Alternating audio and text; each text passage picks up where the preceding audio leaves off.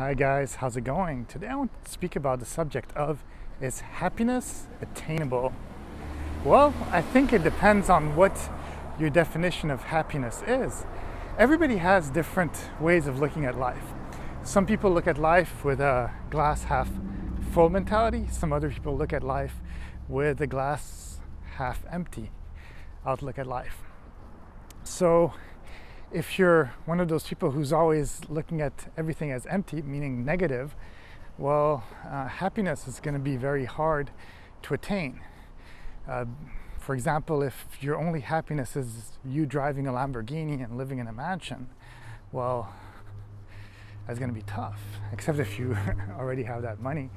But if you kind of see the world as a cool place where, hey, for example, I'm living in Los Angeles in California, the sun is shining, weather's beautiful most of the time, we have the beach next door, we have so many available places to have fun and just being in the city, and you're happy with that, then maybe the fact that you're healthy, living in a sunny place and all that, that is your happiness. So then it is attainable. So by that I mean that really happiness is a kind of state of mind. It's almost how the monks, sometimes you see them in movies or in documentaries and stuff, trying to get enlightenment, trying to meditate, and you see them getting this into this state of mind where they're basically enlightened. And I think that happiness is what they're seeking in some way. It's a kind of a content, kind of one within the world. And there's a lot of things through commercials, through different things that are happening around us that make us always want more and never be satisfied with what we have. And obviously, in some way, it is healthy to want more, meaning wanting a better life for yourself, trying to improve yourself, trying to take steps to kind of do the right thing, to be part of a good human being in society.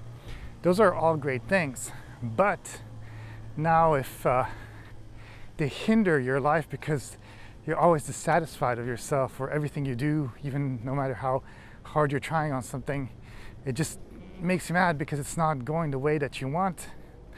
Well, that's negative. And then you're never going to be satisfied, because no matter how cool or how awesome anything seems in this world, when you're actually living it, it feels different.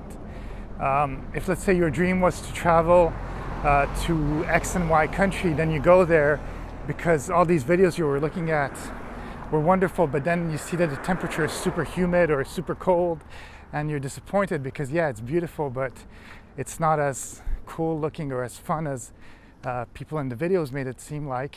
Well, that's because you had a preconceived idea that kind of was wrong in some way, and now you're not living in the moment. You're not accepting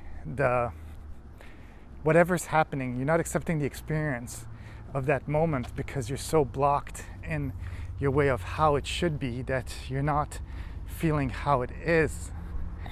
And that's kind of like with happiness. So happiness is attainable, but it's a state of mind. It's how you are willing to look at the world, how you're willing to be content, and how you're willing to actually overcome things and find your happiness within yourself. That's all I can say.